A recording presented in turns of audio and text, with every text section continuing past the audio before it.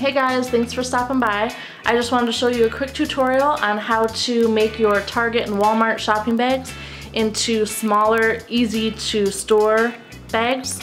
If you're like me, you probably save these for, other uses around the house or in the yard, for camping or, in the car. And I may or may not have bags full of other bags. And when I saw this on Pinterest, I thought, yeah, it's a little bit dorky. My husband and son, they may have made fun of me for trying it, but I really like it. I've been doing it for about 6 months, and it's just so nice to have, 30 bags in one small bag is amazing. You just make them into these little triangles. It just takes a minute, and I mean, really, why not? So let's try it. Okay, so now we have our Target bag, and the first thing we're gonna wanna do is lay it flat. So what I do is I take these little flaps here and then grab the handle and I just pull, and it's gonna straighten and flatten right out. So I'm gonna do that to both sides. That's gonna flatten out nicely. And we're gonna fold it into 3.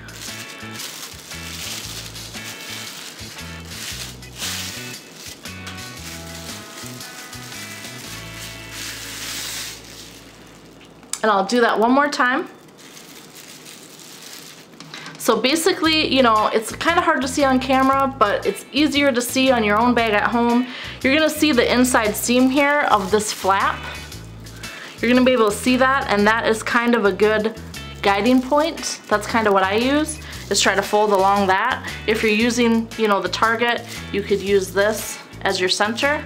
Use that as a guide. But really, it's just gonna be trial and error. My first couple bags were a little bit wonky, but after that, it's pretty easy. So we're gonna fold into 3.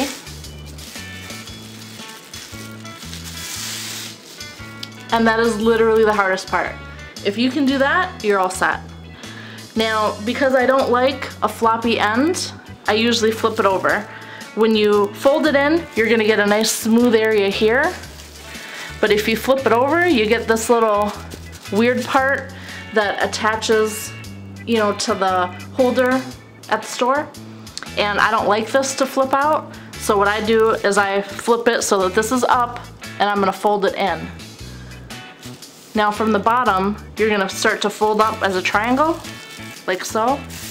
It doesn't matter if you go start this way or start this way, it's gonna end up to be the same. So you just fold up in your triangle. And if you like yours a little bit tighter, you can kind of cut it off and not completely go up above. You could go below if you like them smaller.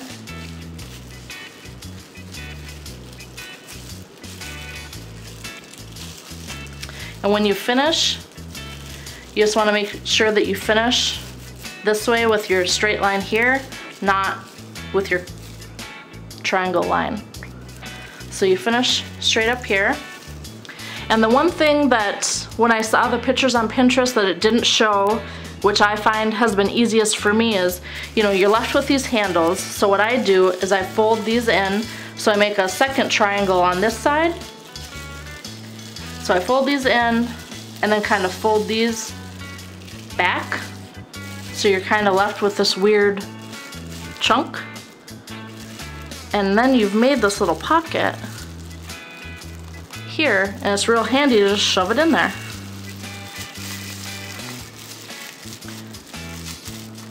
And then you're done, that's it. It didn't take very long. It's nice and smooth. Like I said, it doesn't matter if you do it that way. If you don't flip it over, you'll just have on one side that little flappy part. It's not a big deal, it's just a preference. And then pretty soon, you'll have a bag of bags like me. I've got 30 bags in here in just a Target meat bag, and it's pretty awesome.